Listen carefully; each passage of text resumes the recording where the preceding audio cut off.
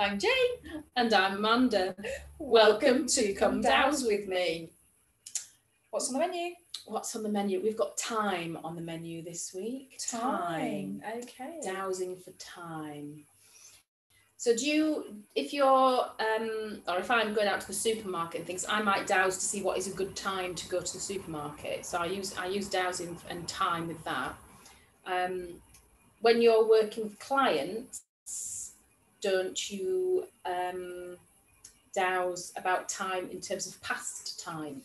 Do you use that? I use it with my clients. I use it with some of the shamanic practices where you can use time to go back in time to do some past life healing, that's ancestral healing kind of thing. So you could dowse how many generations you need to go back in your ancestry, and then you can dowse whether you need to go back on your female line or the male line.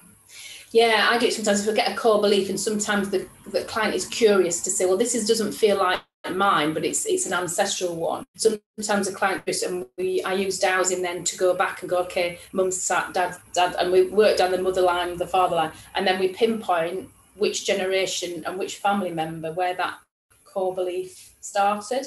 And then it's really interesting because they, with their family knowledge, they sort of know that makes sense. So yeah, sort of dowsing back in time is I think it's interesting, like linking with the core beliefs, that when you dowse a core belief, that it doesn't feel right, and it's an ancestral thing because it's been passed down generation to generation because someone said, oh, you need to be this, oh, you need to do that, or it needs to be done this way. You start to live it. It's in your cells, isn't it? So it's in your DNA, and therefore it can be passed from generation to generation. It's fascinating, this time and dowsing. Yeah. And I hear that you've been quite busy with your time.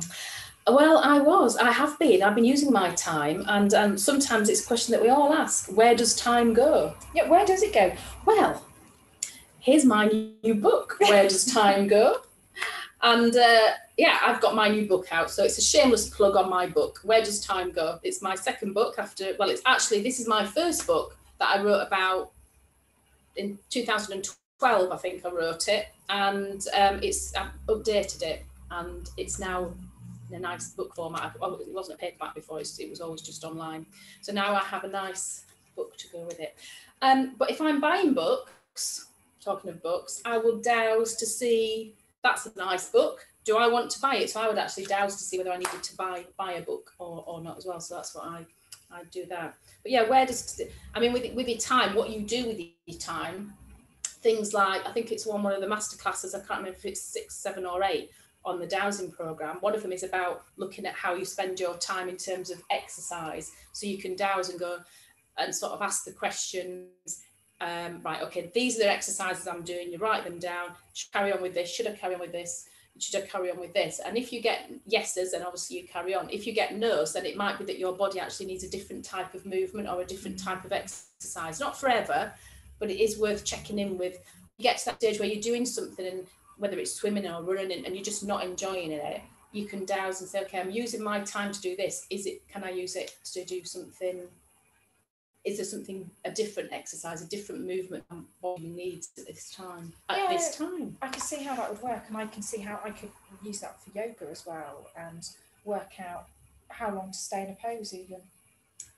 Yes. Could use it in lots of ways. Yeah. I guess we time when we're cooking eggs, when we're cooking vegetables, if you haven't got a timer, how long does this need to stay in the oven? We've had that on the development group. People have got the perfect boiled eggs, boiling jam, getting the jam to the boiling point and using the pendulum to work that out. So I'm thinking about it. When I was freezing water, I was doing the dowsing to see how long the object should stay on it and then how long to leave in the freezer. So it's again, it all comes back to time, and I guess so much of our lives revolve around time, and 24 hours in a day.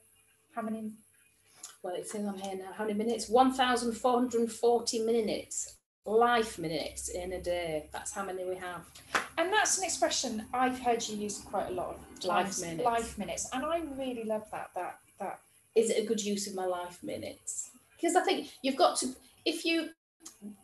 it's like the sort of value of the dash, isn't it? There's a poem about, and it's a poem that people use at funerals, and it's the value of the dash. So people are born, they die, and on the gravestones they have the year of birth and the year of death. Yeah.